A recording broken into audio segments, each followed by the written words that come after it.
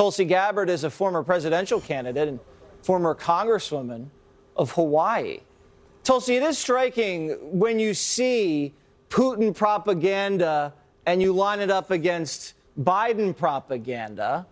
Do you think that we're at risk of kind of moving in that direction right now? It's not enough that they also have Google and big tech basically working for them and with them to control what information we see and what information we don't see. None of this is enough because they won't stop. And it's not just the Biden administration. It's not just Democrats. It's the power elite. It's the neocons and the neolibs working together to make sure that every single voice in this country, anybody who's got a platform, is spouting their narrative that they want people to see and hear, their propaganda.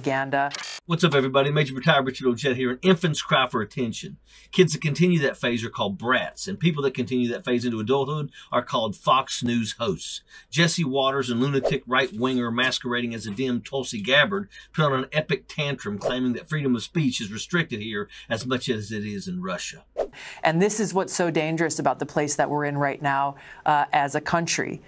Where this idea, this principle, this foundation of freedom of speech, freedom of expression is directly under threat and under attack. And you're right, it's not so different. What's happening here is not so different from what we're seeing happening in Russia, where you've got state TV and controlled messaging across the board. This is where we're at. The truth is, these leeches know what product Fox is selling, and it's certainly nothing resembling news. They're selling their own selfish notoriety, and they see these sound bites as their meal tickets. The dumber, the more outlandish, the more offensive and blatantly false, the better. Their audience isn't interested in fact. Their audience is looking for things to feed their hostility. And if you play into that, you've got bona fide grade A sheep food, and the morons that view that crap will be blindly eating out of your hands. They're afraid of the truth. They're afraid of even a single voice coming out as challenging the power elite, questioning them, daring to hold a dissenting view. And they're afraid because their arguments are so weak that they know they will not withstand the light of the truth. And this is why we're seeing not only still most of the mainstream media very vigorously defending and pushing the Biden propaganda. When you have a blind and poorly educated base like that, you can easily write your own exemption from ever telling the truth.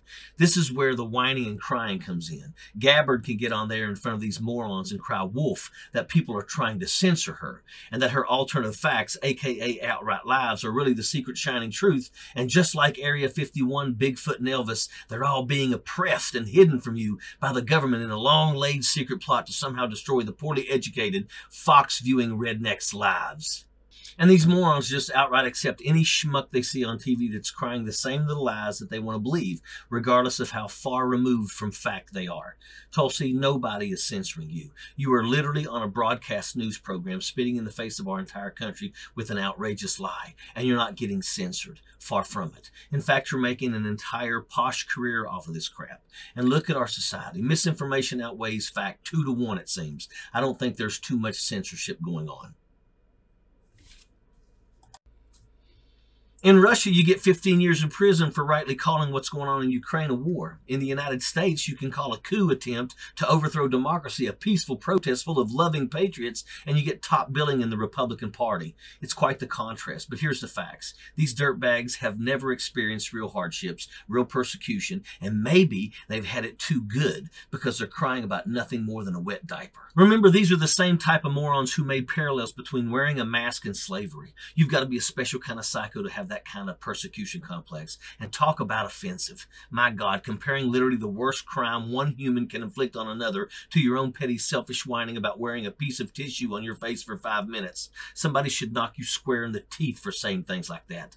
But you've got a whole right-wing media complex of fellow bedwetters crying about this stuff. So it takes a grand total of 2 seconds to figure out that you are wrong, Tulsi Gabbard, and your comment is an insult to every American. And guess what? Nobody is censoring you. You're still getting your fat checks from right-wing media for spewing your venom. We're just calling you for what you are, a pathetic whining baby, trying to throw our country in the mud for your own political favor, so you can take your garbage elsewhere because we're not buying it. Sappers clear the way, airborne all the way.